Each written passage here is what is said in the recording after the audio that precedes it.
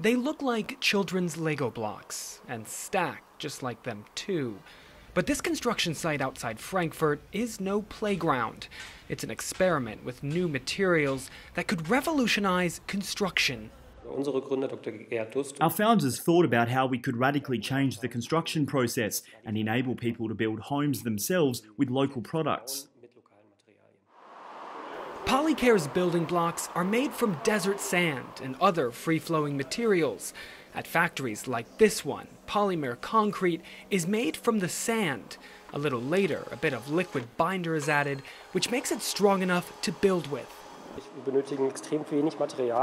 We need extremely few materials for one building block. Here in my hands, we have the smallest block we produce, and it requires 75% less material to build. The main reason is that our material is up to 5 times stronger than ordinary concrete, which allows us to calculate our blocks very economically. Climate scientists say Polycare blocks could usher in a new era of sustainable construction. The production of regular concrete is a major contributor to greenhouse gases, and it uses so much water that it often strains drinking and irrigation supplies. A post-pandemic boom in building has sent the price of all building materials soaring.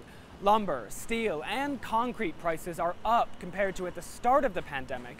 And though it's unlikely that construction sites like this will be built with those green blocks anytime soon, founders say that's the plan.